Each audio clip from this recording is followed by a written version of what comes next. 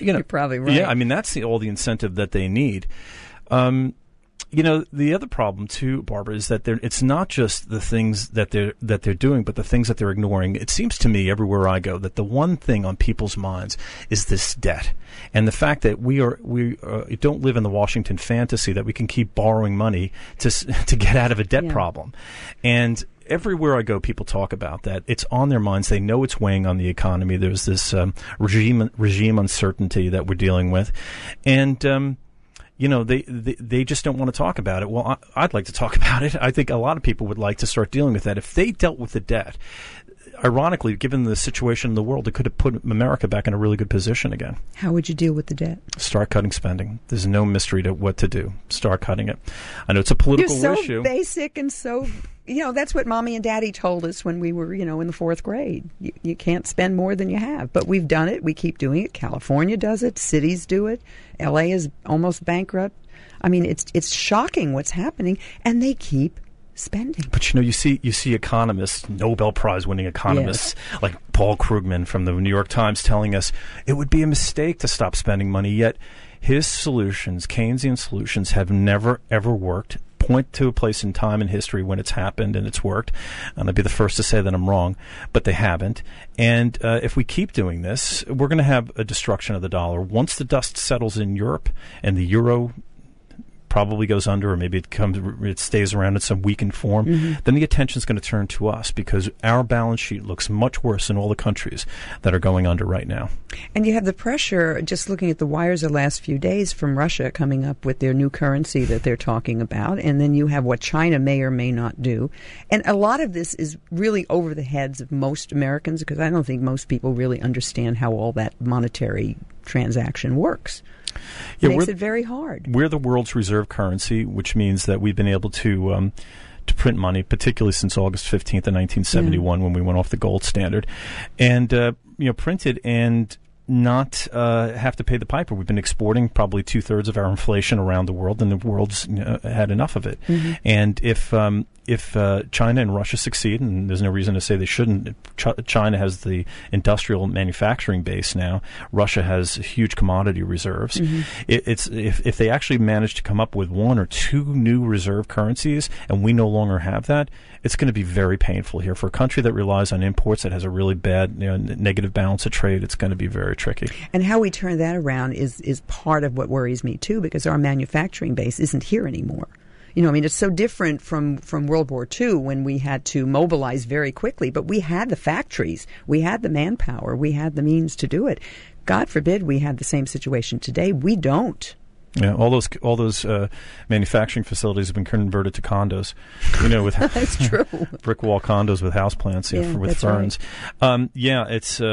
It's not a really good situation. But here's the irony: is as bad as we've dug in, if we really manage to deal with spending, if we manage to deal with the long-term unfunded liabilities, if we managed to deal with the regime uncertainty, in other words, if the administration would just butt out and let companies fail, the truth is that we could actually turn this around relatively quickly. But it's going to take an enormous amount of political will, and the hope there is that movements like the Tea Party movement, movements like the 9/12 movement, movements like the Liberty movement are going to combine together and put the right people in office who will say, I don't care what happens, whether I'm in Congress 2 years or not. From now, I'm just going to do the right thing, cut spending. That's the optimism that's out there. Are there enough Republican candidates for Congress and Senate, but I'll say Congress particularly, who feel that way? That if enough of you guys and gals across the country got into office, that change could happen? Yeah, I hope so. I mean, I seem to talk to a lot of these folks, and they seem to feel the same way. And you see it happening with Chris Christie in New Jersey. Yeah, we were just talking about him. Yeah, I mean, he's terrific, and he's saying the same things. I don't care if I get voted out of office in 4 years.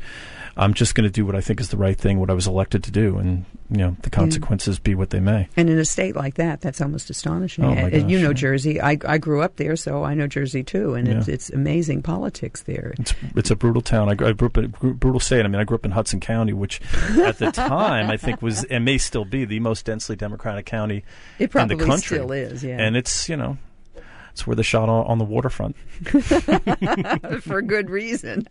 If you're just joining us, I am Barbara Simpson on KSFO. My guest is John Dennis. He'll be running against Nancy Pelosi for Congress in November. He won the primary, and he's here to talk to us about his thoughts on politics, about some of the issues in the campaign. This is a wonderful opportunity for you. If you've never heard of the guy, here he is. You have a chance to call up, talk to him, ask him a question, and see what's going to happen, because his winning in November is very, very important. It's not going to be easy, but it is possible. Wouldn't that be amazing, to hold U.S. history? Okay, if you want that free historical information and the free collector's DVD, the number to call is 1-800-505-6991. 1-800-505-6991. You're listening to Barbara Simpson on Hot Talk 560 KSFO.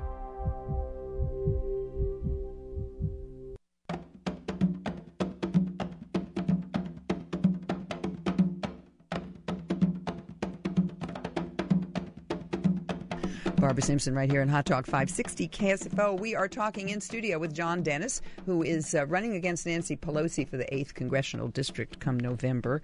We're talking about the issues. Just give me a thumbnail. What's your position on national defense? Strong national defense.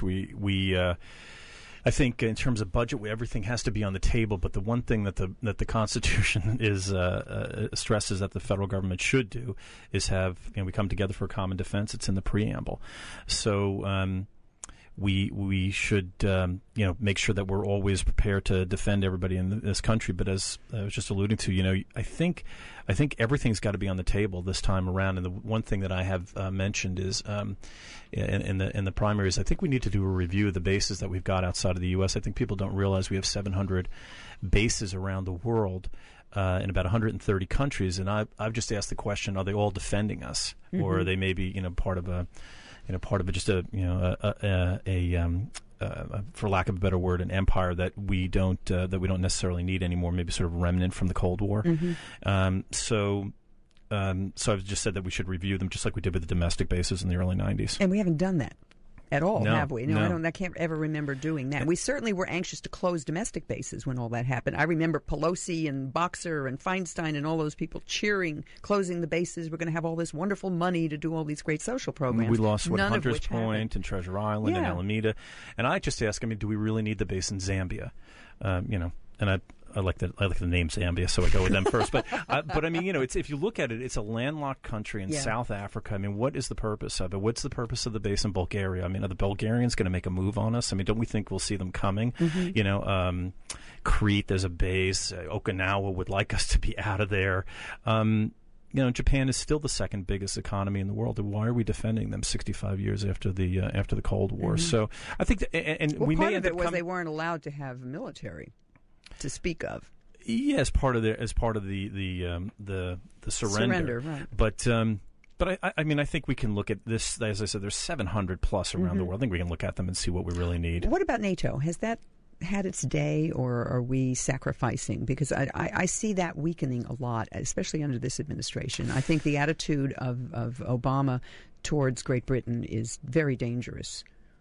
Well, I don't know about NATO. I think NATO's day has come and gone. But it could be one of the reasons why we're having so much tension with the British. So I think we should review our position with NATO as well.